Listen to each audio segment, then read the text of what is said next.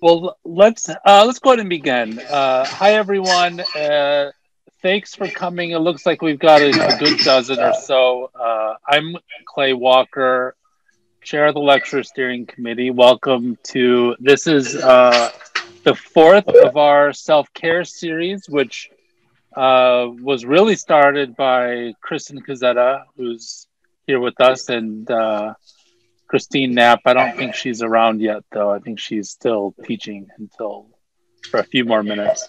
So, so today's instance here of the self care. Oh, I wanted to say the self care series is an initiative that we started because we wanted to create a way for people at the university to come together and to interact without an agenda.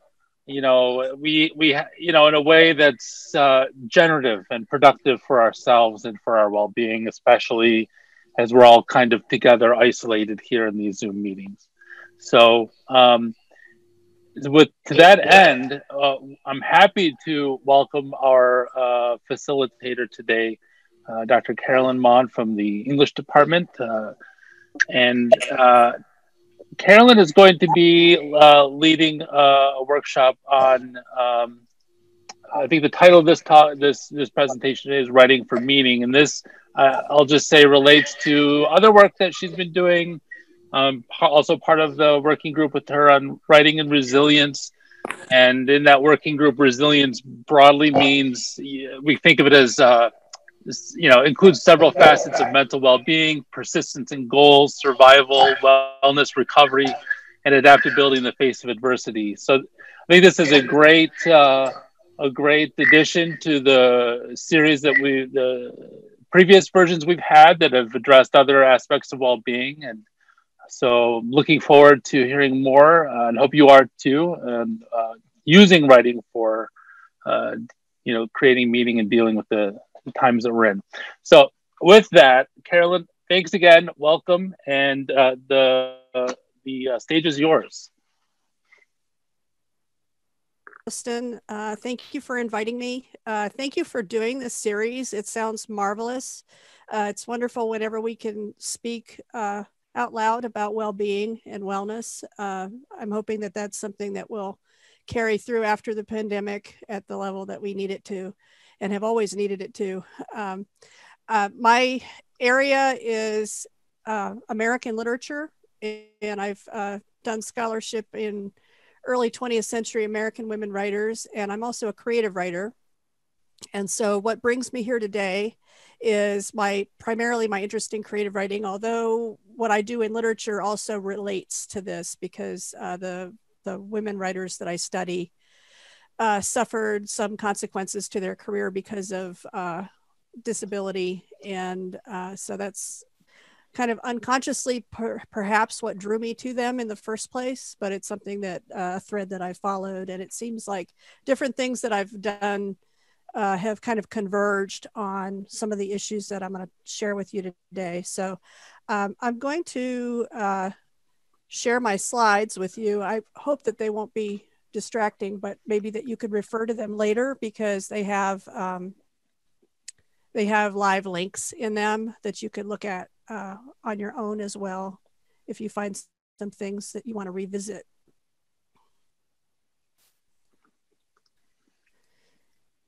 And I'm also going to, I'm not going to go through every slide. I'm going to talk through them, but I want to share a few with you. So I'll go ahead and share my screen.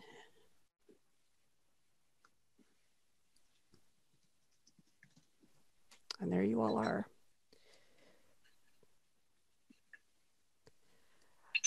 Okay, so basically, I just wanted to show you the outline that I planned for today.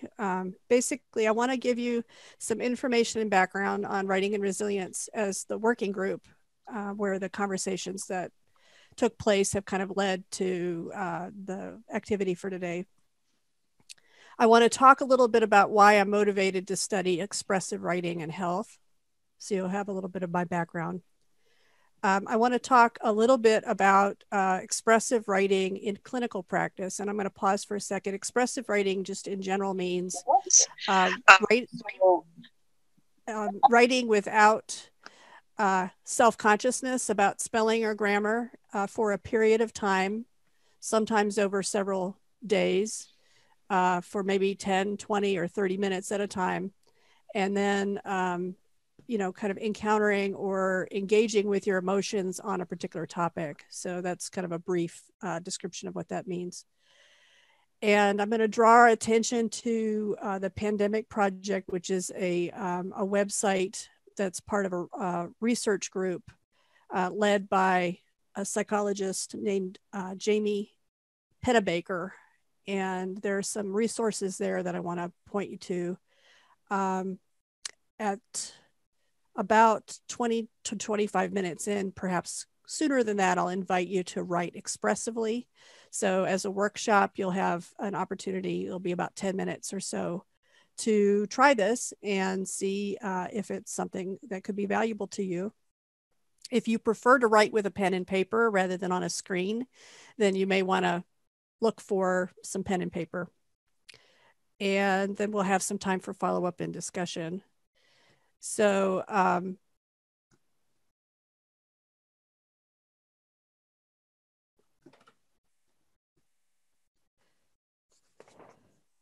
tell you a little bit about the Writing and Resilience Working Group. It began in fall of 2019, and it is sponsored by the Humanities. And kind of a core group of faculty have been talking about just kind of doing background reading in kind of the clinical research on expressive writing and its health, but also other kinds of wellness outcomes. And I just needed to have more background in it because I wanted to, to think more about why creative writing is so popular. It is one of the big, one of the things that we can reliably see enrolling. People, are motivated to write creatively in a number of different modes. And that's always been really interesting to me. My own background is that I was writing creatively from a very young age, and many people who do, are novel writers or poets or what have you, have done it from an early age. And anyway, there's a lot of mysteries there for me.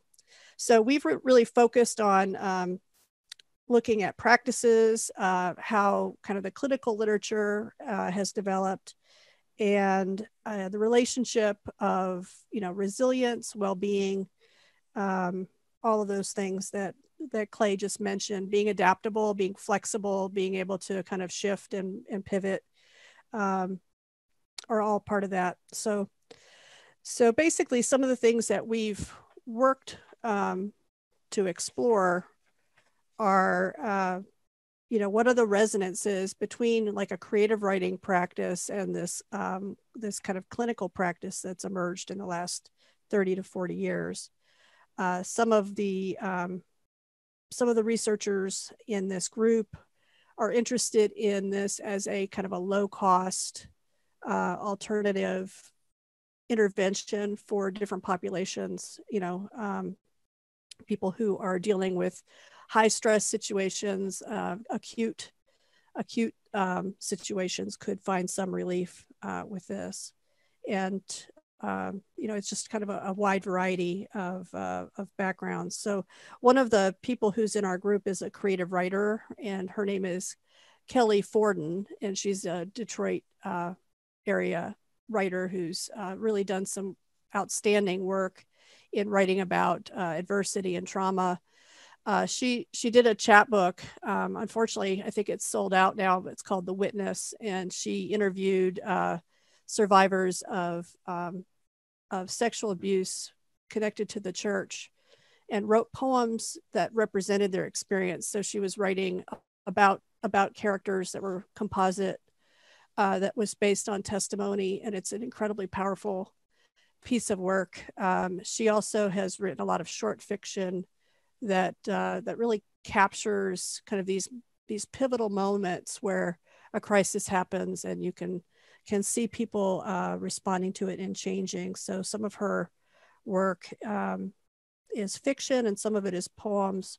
Her most recent book of poetry is called Goodbye Toothless House, and it's wonderful. And I Have the Answer is her latest work of short fiction. and it is published by Wayne State University Press. So she's been a wonderful member of the group. She's also led workshops in trauma writing and has experience in doing that.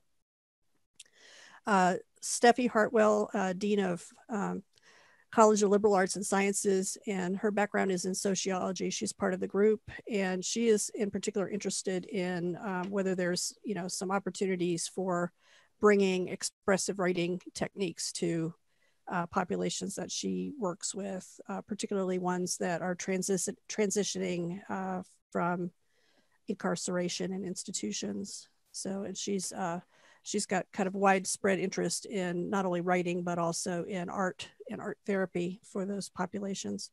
I need to mention Mark Lumley in psychology, who has had a long and very fruitful career in researching expressive written disclosure and tracking health outcomes. And they can be, people who have a variety of different issues, IBS, depression. He's worked with refugees to try to process recent experiences that are traumatic. And he has, kind of let us know in his review of the literature that this kind of technique provides reliable and modest help. So it's not, it's not a silver bullet. It can be a complementary approach that one uses with other things to promote wellness. So, but there's significant results. So that's intriguing. And he's been working on, how to improve the outcomes and embed the written expressive disclosure in therapy models. So his body of work is really, this very substantial, and it's been great to be able to have him in the room and to kind of clear up questions about what he's doing and his goals. So, and I wanted to mention another English professor, Richard Marbach, who's a part of the group, and his current project that connects to this is working with several other faculty members at different universities to create a Flint Water Stories project, which encourages people who were affected by that tragedy to tell their stories and to do it, kind of in an internet format and process some of that, but also to be advocates for change and for accountability. And I wanted to mention Clay, who joined our group this year, and your areas are, interdisciplinary research and writing that's informed by cognitive linguistics and literacy studies. And this connects to your work on Che Guevara and also the work you do in the classroom. So I'm so happy to have you in that group. My own areas, as I mentioned before, are creative writing and poetry, also disability and literature. So those are things that are kind of a big nexus for me. I also, in my own writing, have been unwittingly practicing self-disclosure with regard to adversity and trauma. So that's something that's happened from an early age. I can remember, the kind of writing that I did was so dangerous or threatening that I had to ask my parents for a locking file cabinet when I was still really very young. And for whatever reason, I found my way to writing as a way to overcome things. And that's stuck with me all these, many other things have changed as we all change over time, but that's stuck with me. I'm compelled, even in my busiest moments, to still do the writing and still send it out, still share it, and do it in a way that doesn't hurt myself. And that took me a long time to figure out. So I've also been, I would say probably about midlife, as a woman, things sometimes change for health, and hopefully most people don't, have big major changes. But one of the things that was mysterious is I had a mysterious increase of physical pain right around midlife. And I went through a long a long medical journey, the end of which, you're on the, I don't know what floor of Henry Ford Hospital, and the top neurologist tells you, you are feeling physical pain because of a trauma that happened, 30 years ago. So that was, I had a lot of cognitive dissonance about that. And so part of my motivation for figuring all of this out is to make sense of that. So I have been greatly assisted in pain management by expressive writing, and I'll talk a little bit more about that. So some of our goals of the group are to just read, for me, just to read and discuss the clinical literature with experts, to do this interdisciplinary thinking, to think about how some of the research models in psychology could be transferred or adapted to the creative writing classroom, because there's very little discussion or, there's very little that's published about kind of creative writing and health. So that's a goal of mine. But I am definitely at the kind of near the beginning, I mean, not at the very beginning, but near the beginning of kind of a longer journey with regard to this research. And so one of the short-term goals is to develop a team-taught course, or probably not team-taught, but it'll be a course that in which I bring in guests to kind of talk through some of the background on the interdisciplinary material. So I wanted to say just a couple of more things about like what I discovered about expressive writing. As I mentioned, I kind of came to the end of a medical journey with significant pain that was not tied to tissue damage.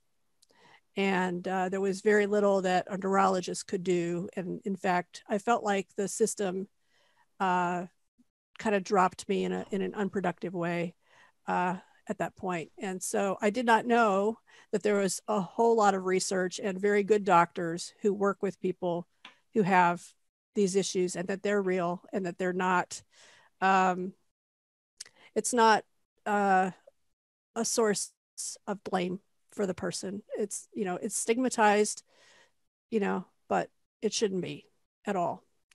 And so I was able to locate, just because I'm an incessant Googler, an application for my phone and called Curable. And the approach to this is multifold. It gives a number of information resources about what is sometimes called mind-body pain. And you get a lot of good research delivered through the app. You have meditations, and there are expressive writing exercises that kind of probe sort of, perhaps the original experiences or the originary experiences that may be causing this pain over time. It also helps with, I don't know, sort of disrupting if pain and feeling pain or illness have become central or core to a person's identity. They help with kind of releasing that and maybe, kind of moving on to other things. And so I, within several weeks, was able to reduce the amount of pain that I feel, and I have been much better. Since then, it is of lasting benefit to me. I continue to use the app because there's a lot of wellness that's in that app. For me, I'm able to get it. I'm very very receptive to the kind of things that they offer, and it may not be as effective for everybody, but for me, it was worth a try, and it has worked quite well. It led me to Howard Schubiner, who is an author that has done a lot of work and has also been a colleague and collaborator with Mark Lumley. And he was one of the people who, was central to the app's development, the Curable app's development. And he used to work at Wayne State and then went into private practice, and now is in private practice in Southfield. So let me type in the name of the app. Curable. So anyway, we are inviting Howard Schubiner, who's sort of at,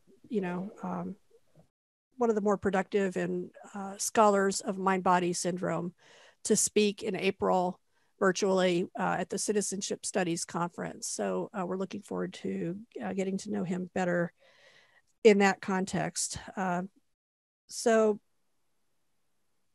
I have like some of my central research questions.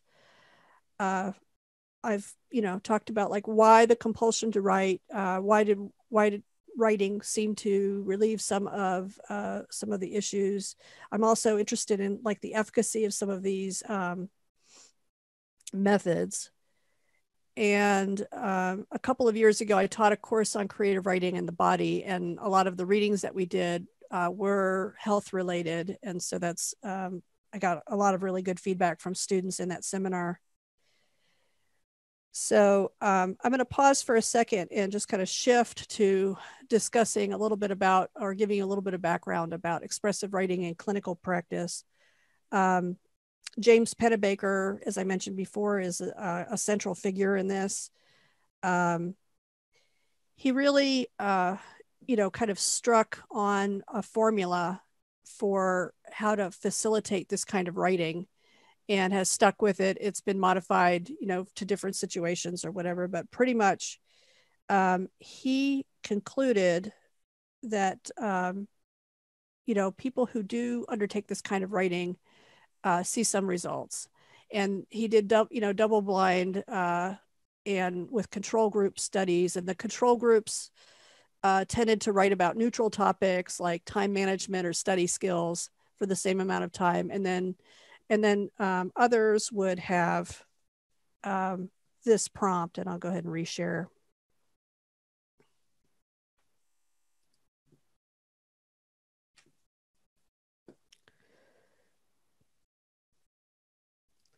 So the basic assignment would be like this. And, these are college students that have volunteered to be part of this research, and they, have informed consent, and they don't know if they're going to be in a control group or not. The control group, as I mentioned, is writing about study skills or what have you, something that's kind of emotionally neutral.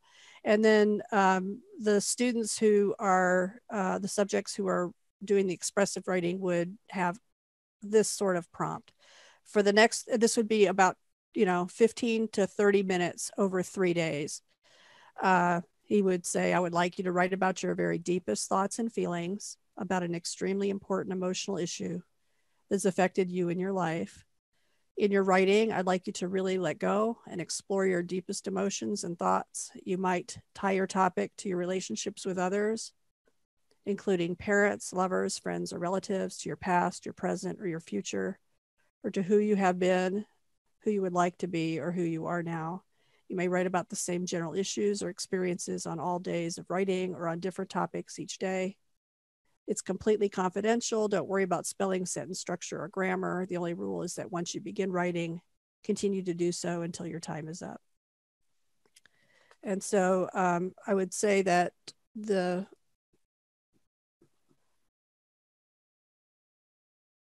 findings were, that basically people are initially uncomfortable about writing about topics like that. And so there's a sad feeling afterwards. But he tracked physicians' visits for the students.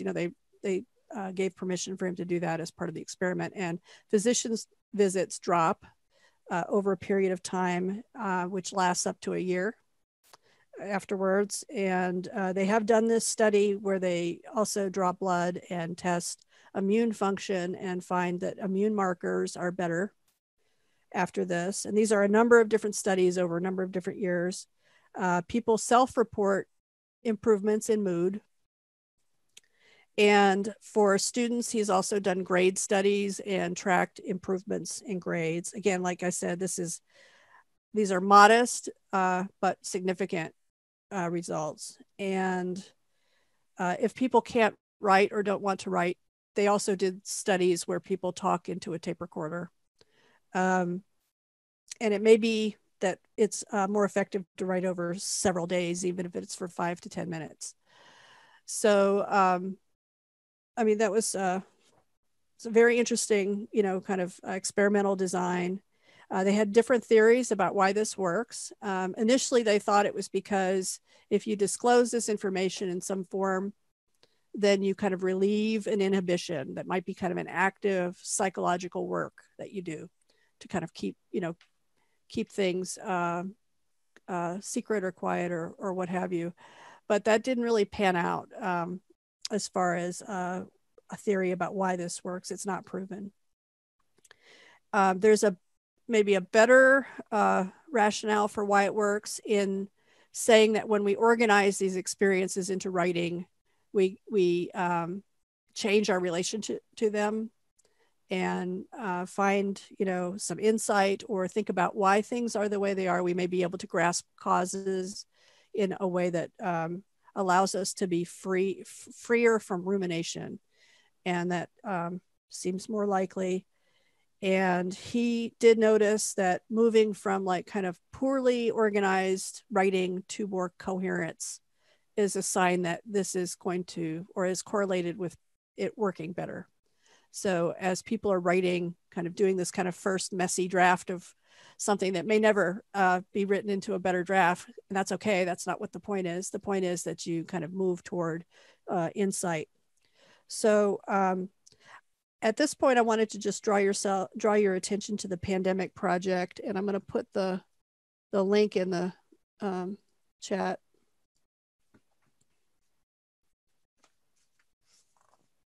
Oh, thank you for mentioning Bessel van der Kolk, a trauma expert, wrote in The Body Keeps the Score on being, has a great podcast interview with him. Okay, that's really good information. Thank you for dropping that in, Anna. So the Pandemic Project is also a project by James Pennebaker, and I'll share the screen to talk through it. Basically, they were already very active and doing this kind of research about trauma, and when the pandemic struck, and so they were able to respond quickly and get this out there. And so they have a survey, and they also have resources for how to feel better about certain aspects of the COVID-19 pandemic. And they have writing prompts where it says try expressive writing. So I'll talk a little bit about a couple of different things. The survey itself is now in its 5th version. They've surveyed more than 15,000 people. And so the kinds of results that they've found are based on kind of a broad participatory cohort. And they're able to track certain attitudes and thoughts and feelings over time. So they're using a software program that Pennebaker developed that helps read the mood of writing. And so it looks for particular kinds of words and does an analysis, whether they're like first person words or words that are associated with negative emotions or positive emotions. And this has been a pretty powerful tool. So the survey prompt is quite similar to the prompt I just read you. So if you took the survey, there's a couple of general questions that you go through, and then you are invited to write for about 5 minutes. And they say, unlike the usual questionnaire, we really want to know what you're thinking, feeling, and experiencing in your own words. If you don't want to write, skip it. But it would be helpful to get a sense of your own personal experiences at this point in the outbreak. In this section, really let go and explore your thoughts and feelings related to the coronavirus outbreak and its effects on your life. Once you begin writing, write continuously for about 5 minutes without worrying about grammar or spelling. And some of their results have been interesting. They provide particular kind of analysis. They will, based on this small piece of writing in your survey responses, they will kind of give you feedback on how connected you are socially, or if you're more isolated than other people are. They'll give you feedback about how much doom scrolling and obsession about COVID you have. They do emphasize it's important to have good information, but they can track, or they can kind of sense in some cases if people are spending too much time with that information. And whoops. And they also provide feedback on healthy habits like exercise and eating well, spending time on hobbies, connecting with other people. And they also have some information about COVID related anxiety. So in their blog, which is kind of adjunct to their to the site, and I will also put this into our chat. They have, a number of different analyses, and it is really interesting to see, sort of like what they're able to determine from this survey. So, like one brief example is, the percentage of people with or without children who reported that certain areas of their life have been affected a lot or a great deal by the pandemic. And so you can kind of track with children in the household or no children in the household that, aspects of education is obviously very much more affected, but daily routine, work patterns, the people who are juggling those home responsibilities, they found also feel maybe more obligation to care for others at work, even, in our present circumstances. So that was kind of a surprising finding. Anyway, there's a load of insight in that website, the blog, and they basically have tracked things over time. So they have kind of, tracked the responses to the murder of George Floyd and the protest movement through the summer, the pandemic lockdown, and it's just really very interesting. So they also have expressive writing prompts in their site, and where it says try expressive writing. And so I'm inviting us to spend about 10 minutes or so responding. Now, you could do this on their site, but if you find that you don't want to do that, that's okay. I would just open up a Word document if you like to, or pull out a pen and paper. And the goal here is to really try to delve into, with the prompt's direction, your kind of personal feelings about it and the personal impact. And I've decided that a good place to do this would be the thoughts and feelings about COVID-19. But you see that there are more prompts, and there are a number of different approaches. So if you see something there, if you're interested in working with the site, you can pick something else that might be more specific to things that you're dealing with or that you want to prioritize. But this one I think is very productive. So we'll do 10 minutes, and the instructions are, and I've got them on my PowerPoint and I'll put them up, but for the next 5 to 10 minutes or longer, if you like, really let go and explore your deepest thoughts and feelings about the COVID-19 outbreak. How is it affecting you and the people around you? How is it related to other significant experiences in your life? Or how are you dealing with feelings such as anxiety or isolation? Really try to address those issues most important and significant to you. So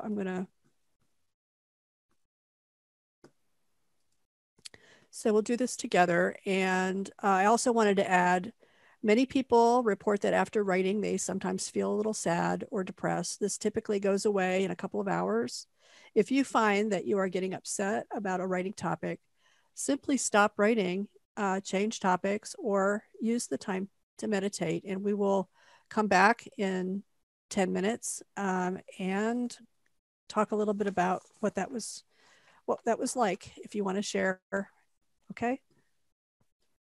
If you can find a place to land on whatever word you're at. I did my writing on the pandemic website, and they gave me a little bit of feedback about about the writing. But they really are trying to encourage in that feedback to write meaningfully, trying to make sense of the experience that you're describing, try to work toward insight, express the emotions, and move from what might have started as sort of disorganized into kind of maybe more organization. They want to encourage people to look inward and do personal writing, write self-reflectively, but also to achieve some distance through the writing. So it's by doing that, you process the experience.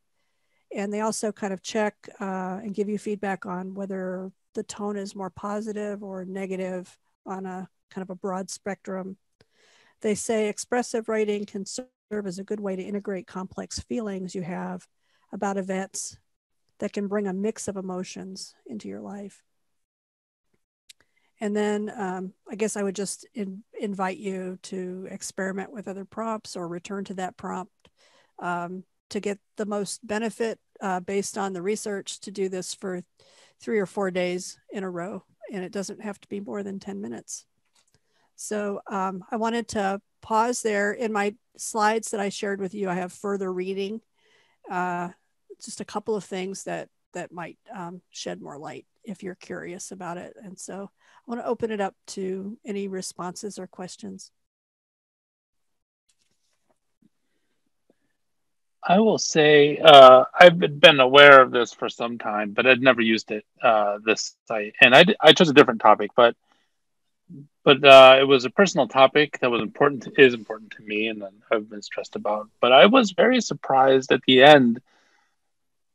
I definitely could, like, when the sort of questions. I forget exactly how they were worded, but the questions asking about your stress level, and I really felt very different. And I kind of didn't really, when I answered it before I started writing, I didn't really think much about it, and I just, I guess I felt the stress for a long time on this particular topic, but when I at the end, I really felt a real sense of release. I mean, the problem's not gone, obviously, Yeah. but just like the feeling of my shoulders as being a little lower, is sort of like that felt sense of the moment. And so that was surprising. And I think I'm interested to know now more about how the feedback is generated at the end. The emotional tone score for me was pretty low. It was 2.6. That was interesting. I don't know, but I think too, I was writing about the career topic and the career and money topic, and maybe I was being more analytical and using different language, but I don't know. Maybe I don't also communicate emotions normally very well anyway. I'm not sure. So I was wondering, that was a sort of a surprise. The rest seemed to make sense, but that I was just curious about. The feedback is interesting. I'm not quite sure what their algorithm is either, but I scored pretty low on emotional tone because I tend to be more analytic. And so I've used this as sort of like a biofeedback loop. Like when I went back in and used the prompt again, I tried to go in the direction that they were suggesting, just to see what would happen, so that you might find it as a tool. I wouldn't take it to heart so much. It's a pretty blunt instrument, but it is useful in general. So any last words? I just want to applaud the committee for making the space for the activities that you've had this semester, and for taking care of each other and just saying out loud that we need to try to be as well as we can be together. So I appreciate it.